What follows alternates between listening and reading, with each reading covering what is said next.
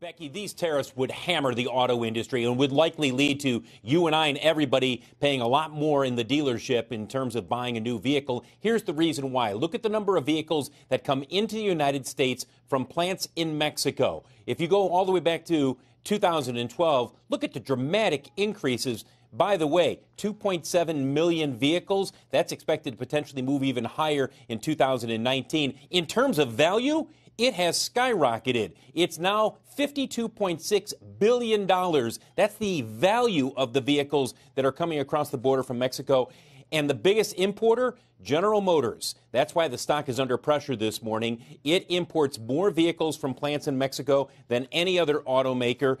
Another automaker is feeling the pain. Fiat Chrysler. They built Ram trucks down or build Ram trucks down in Mexico. Again, high-value vehicles that come from plants in Mexico into the United States. Also take a look at the Asian auto stocks, all of them under pressure overnight, not only because of Mexico, but obviously what's going on with China. Nissan is one of these in here, even though it's unchanged today, a huge importer of vehicles from plants in Mexico. Bottom line is this, guys. The average vehicle right now, what you and I pay at a dealership when we go out, on average, it's about $34,000. You know, it doesn't take much. Do the math. 5% of $34,000, you're adding another $1,700 onto that vehicle. And that's just the average. We're not talking about people paying $45,000, $50,000, $55,000 for a vehicle or a new pickup truck. So it could go substantially higher, and that's just at 5%.